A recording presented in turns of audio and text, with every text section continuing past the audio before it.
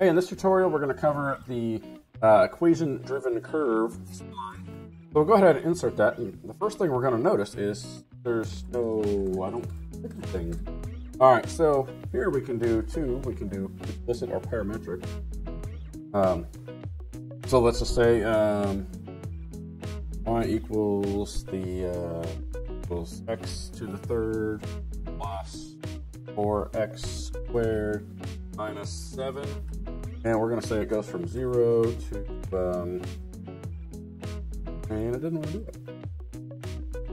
Bet you it needs a multiplication. There we go. All right, so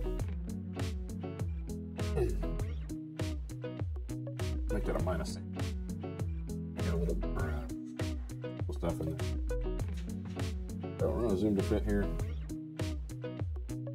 You can see it made a sketch in there. Basically, it's just plotting an equation. There we go, made a big check mark. Okay, the other thing you can do is a parametric one here, where you can say the x and y are related to time. So that's another option if you had like a data from a scatter plot or something.